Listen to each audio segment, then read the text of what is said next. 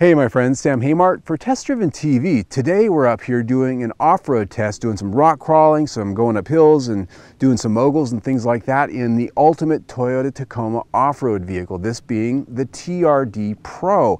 And look at this color, voodoo blue. Pretty exciting, huh? I am kind of excited. Anyway, so I'm going to show it to you inside and out really quick, and then we're going to get to, well, get down to dirty business.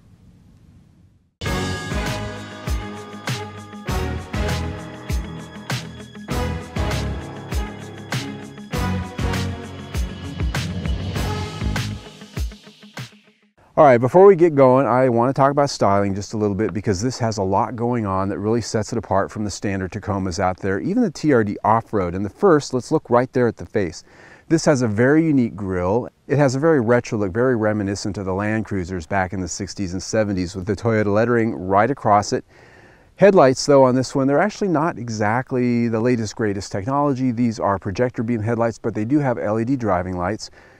Down below in the bumper, they've worked with Rigid to create some Rigid branded LED fog lights. The big money really, if you look down under the bumper, that is that skid plate, a big thick aluminum skid plate, not only stamped, but emblazoned with color, that TRD Pro logo. I think it looks pretty sexy, especially when you're sort of underneath it and it's coming up on you. Hood scoop element.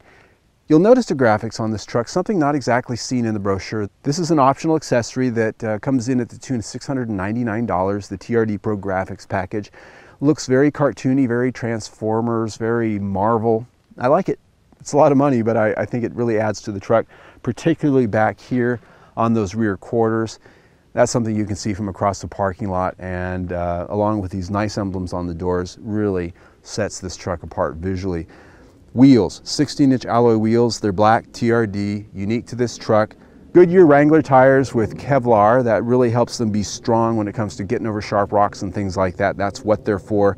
And lastly, this thing sits a little bit higher. We've got TRD springs with a 1-inch lift in front, Fox internal bypass shocks, big 2.5 inches, nice and thick and meaty. You can put your hands around them. And that really helps with the ride and some of the handling off-road, and that's really what big thick ones are for. It's all about the handling. And down here on the lower part of the truck, you can see these running boards. Now, these appear from a distance, they might be rock rails. Now, the Chevrolet ZR2 Colorado has rock rails standard. This does not. These are just tube steps. So you don't want to pretend these are rock rails and scrape them over rocks because they're not going to protect you, but they do look very nice. They do help getting in and out of the truck.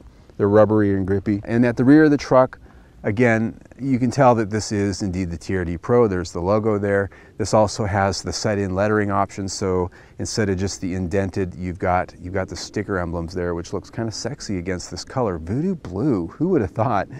The interior of the TRD has a few upgrades that sort of set it above most of the other Tacomas, one of those being leather seats. Leather seats weren't always found in the Tacoma except for the Limited, and you'll find them here in the TRD Pro with those beautiful logos up on the headrests. The seating position in here I do have to complain about, though. This is an architecture that's been around for a while, and so I still feel like I'm sitting in a 1990s Toyota pickup truck. It's very shallow as far as the cab. There's not a lot of adjustment here on the steering wheel as far as tilt and telescope, so getting the right seating position has been quite difficult here. These are not power seats at $48,000 and some change. I don't have power seats. They are heated though. A lot of features though are standard for 2019 now. The moonroof now standard in the TRD Pro, as is this new JBL audio system, standard equipment. Otherwise, this interior is pretty nice. I've got a leather wrapped steering wheel, TRD shift knob. This also has some optional mats here that are pretty rugged looking. You can see they're already dirty. We've been out here in the rough.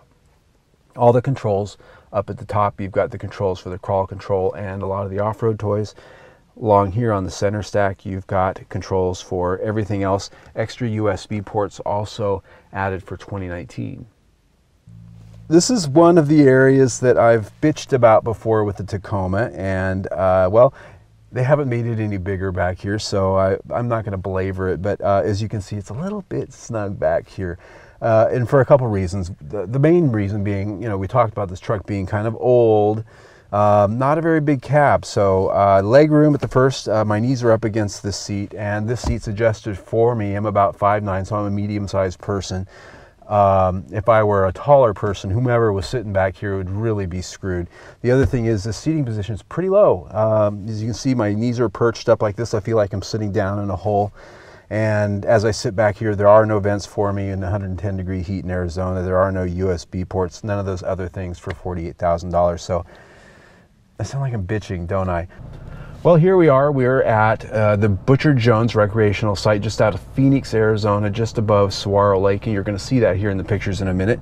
This is a place I like to take off-road vehicles to test them, because while it's not super high-end black flag technical, it's more technical than most people are ever actually going to use their vehicles for, and it gives us a chance to test some of the traction toys that this has and actually see if they work and how easy they are to use, as well as see how well this thing articulates some difficult spots. So I'm getting ready to go up this rock face here. First thing I am going to do is put this in 4-low, and it's as simple as throwing it in neutral and twisting the knob, and I am good to go. Now this is a really steep, just a nice rock face that doesn't have anything loose on it. And when I put this down in 4-low, what that does is it gives us that low gear ratio for climbing that works very well. And even with the V6, which has a pretty low amount of torque, 265 pound-feet to be exact, not a lot of torque here from this 3.5 liter V6. 273 horsepower though. The V6 gas that's in the Colorado does have more horsepower and torque, so this is the lesser on that wavelength. But getting to what we're doing here, this is a really nice tight spot, a lot of moguls and rocks that you really sort of have to navigate through here. So this extra ground clearance that this has really comes in handy. A lot of suspension articulation. One thing I'm noticing here is I'm getting some creaking in the suspension as this thing twists.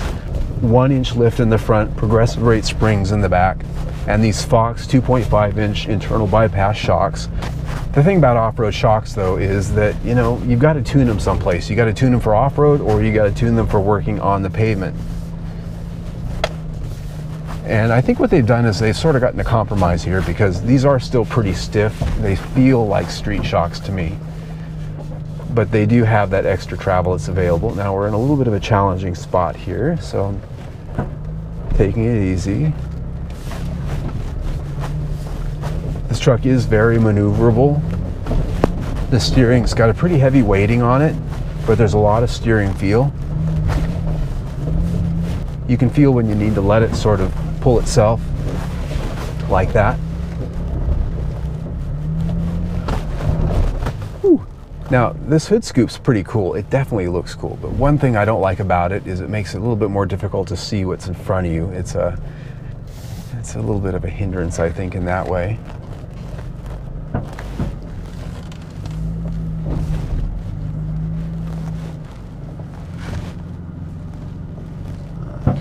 Is where I want to be.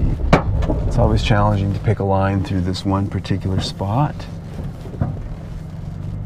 Get it just right. There we go. Now, we've just gotten ourselves in a spot that is why that rear locker exists. The rear wheel, as you can see, is hanging off. Even with all the articulation the suspension has, it's hanging in a spot that just doesn't allow it to have that traction. So luckily we do have one. I just need to shift this into neutral, reach up here and press the button, and now the indicator light is on. I've got rear lock, and see how easy that works? It's like pressing the magic button. It is the magic button. When you put this in 4-low, one of the things that happens is the computer manipulates the throttle such that it makes it less sensitive, so it's more easy to sort of manage when you're going through a tough spot like this, so you're not hitting a bump and hitting the throttle and causing this thing to goose. And it makes it easier to sort of modulate your speed in these spots and keep it going. Now there's also the crawl control that this has, where you can set it at a speed and just take your foot off the gas and the brake and it'll control your speed no matter what. That's really great for mud and certain other situations. I'm one of these old-fashioned guys. I just don't like that. I like to be able to stop when I want to and go and have that control. All right, so that was really the challenging part. what does it prove? It proves the truck's capable. That rear locker is a lifesaver. That's something that any serious off-road vehicle should have.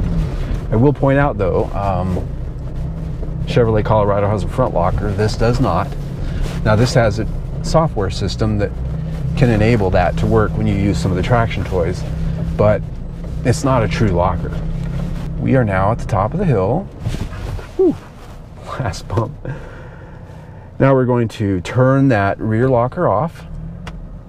Now I'm going to put this down in two-wheel drive now because, quite frankly, for this part of this, we just don't need four-wheel drive. Now what we're going to do is kind of go a little faster on a trail here. Now this section of our drive really kind of gives me a good thumbnail on what these shocks and springs are like. What do they make this truck like driving out on a rocky trail? Ooh, well, ooh, dang. They're pretty stiff. That's really what I'm getting out of this. This thing is very stiffly sprung, and these shocks don't have a lot of the marshmallowy compliance that I typically like to have in an off-road vehicle. Something I found in the Chevy Colorado ZR2 is it was very compliant in this particular section. It wasn't really jarring in its ride. This I tend to find, not only is it stiff, but because this frame and the design of this truck tends to be a little older, I'm getting a lot of shaking and rattling in this structure, a lot of rattles here, even with this four-door cab. Now, that doesn't take away from its capability. It's still rolling along through this rough trail pretty good. You just feel every single, you're just feeling it. I'm feeling it. I'm feeling every bump. Woo. Ah. But, you know, if you're willing to be a man and take it, you can go as fast as you want. The truck will do it. Woo. Another favorite spot here is the sand dunes. Gives us a little bit of a chance to get some more speed up because it's a little softer, and I can feel how this thing gets in the moguls a little bit. Woo. This is fun. This is what it's all about. Woo. A little sideways there. So out here, the suspension, being as stiff as it is fine because it's soft. It's soft stuff to drive on. And this has all kinds of traction toys to help you get through that deep sand if you were to get stuck. I tend to like just driving fast enough so I don't sink into it. So there you have it. There's the off-road trip with the TRD Pro. All right, I had a great time test driving this truck. Off-road, that's what these things are all about. And this place is great for that because it offers a little bit of rock crawling, a little bit of sand dunes, and a little bit of blowing and going down the rough road. Gives me a chance to see how it behaves in all of those places, as well as the time I spent on the highway in the city around home. So let's get to my three key takeaways here. The first one being this is the ultimate Toyota Tacoma. At 48 grand, including all of its options, it's really hard to spend a lot more money on this truck. You can get the Limited, which is sort of a different flavor, a little bit more luxurious, but when it comes to equipment and content, we're right in the same neighborhood, just a different flavor. This one, much more masculine, macho, with its lift and all of its manly design elements. I love it, and I love this color too. The ultimate. Second thing though, sort of the other side of things, this is a very old truck. It's been around for quite a while with very few changes. Yes, we got a visual update and a substantial update inside and out a couple years ago, but the bones of this truck have been around for quite some time, designed back almost in the 90s.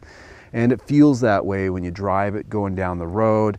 Its handling, sitting in the interior, the way it's designed in its size and its shape. There's not a lot of adjustability there to get a comfortable position like you can find in the Chevrolet Colorado or even in the new Jeep Gladiator. It's got old thinking when it comes to how it's laid out, and there's nothing they can do to fix that other than completely redesign it. So those are areas where this truck's starting to feel old, and it still has some Toyota isms, like when you slam the door, they have that tinny microwave door sound to them. That sort of belie its $48,000 price tag. It kind of reminds me of my old Scion when I slam the door, which is not a good thing, not a bad thing, but it brings us to my third key takeaway is it's got Toyota quality. You know, even though it has that tinny door like my old Scion, I drove it to 230,000 miles and then I cast it off to a family member and they're still driving it. You know, I mean, the cars last forever, and they might have tinny this and they might have kind of chintzy that, but they don't break. I mean, if you've owned Toyotas, you know this. You know I'm not full of crap there. And so those are my 3 key takeaways. It's the ultimate, yeah, it's kind of getting old, but they're still the best-selling truck out there because they have resale value and quality, and they look kind of cool. So there you have it for the TRD Pro Tacoma. Now, if you like the test drive, I invite you to click on the big square right there and see my latest one, or better still, click on the round logo down there and subscribe to my YouTube channel, because, well, that's really what you want to do, isn't it?